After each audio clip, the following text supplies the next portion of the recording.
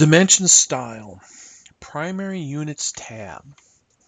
Let's go up into our Annotate tab, over into our Dimensions panel, and let's pick on this lower right hand corner. That'll bring us to our Dimension Style Manager. I have a dimension style called Mechanical Inch. Let's modify that.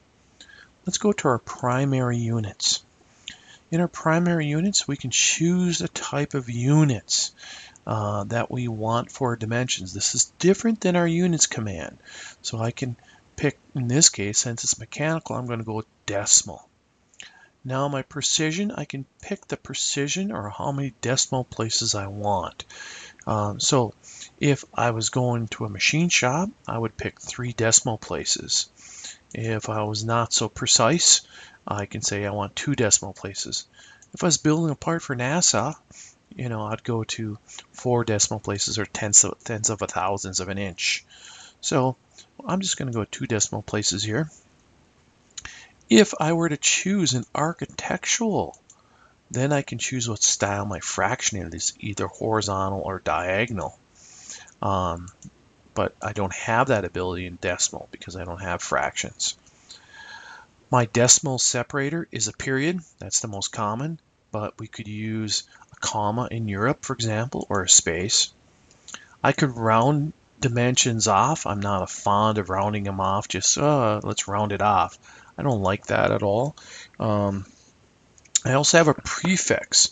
A prefix is to add something in front of the text box. So we might add something like SR for spherical radius or something like that. A suffix is when we place something at the end of something, and we might put like max, M-A-X, for the abbreviation for maximum there. Down in our measurement scale, we could put in our measurement scale a scale factor. So we could put something like 2, and it will make all our dimension valuables twice the size of whatever it is that it measures down in our model. We also could say apply that to a layout dimensions only. So only if we're in paper space in our layouts, which we'll use in AutoCAD 2, we could apply that. Zero suppression. Zero suppression is an area in which we suppress our primary unit leading or trailing.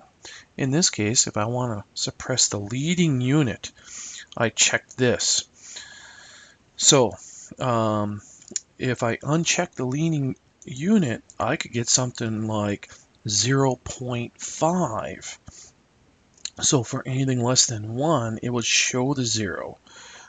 This option is good for like metric. But if I check the leading to remove the leading 0, then if it was like less than 1, like it would just say 0.5. And so applying this option, the leading, is to create inch dimensions that is recommended by ASME.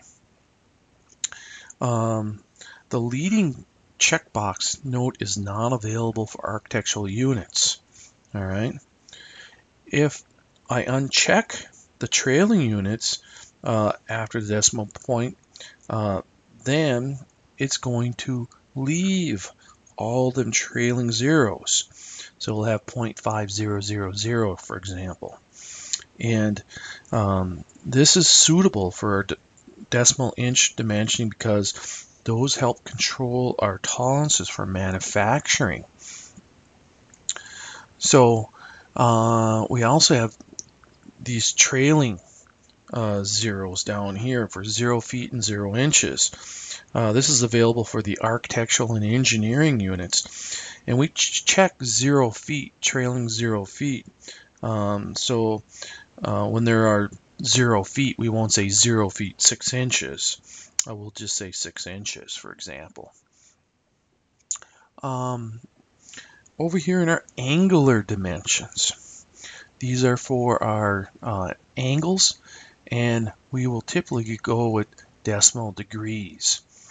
Civil surveyors use decimal minutes seconds, which they break up subunits of a degree into 360ths of a degree.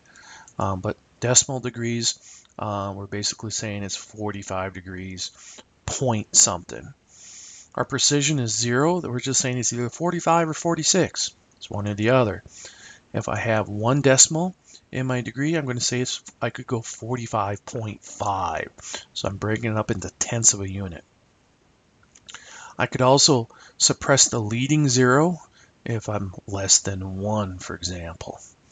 So decimal degrees are kind of hard to measure, so typically we're just rounding it to the nearest degree, or to the nearest tenth of the degree is the most kind of common here for most applications. So our primary units are how we set up our units for our dimensions. It's not the units command, which is totally different. So we're setting up our units for our dimensions. In this case, I have a mechanical inch. I'm setting up in decimal, 2 precision places. If I wanted to go to the machine shop, I'd go to 3. And then I would set up all the other factors accordingly.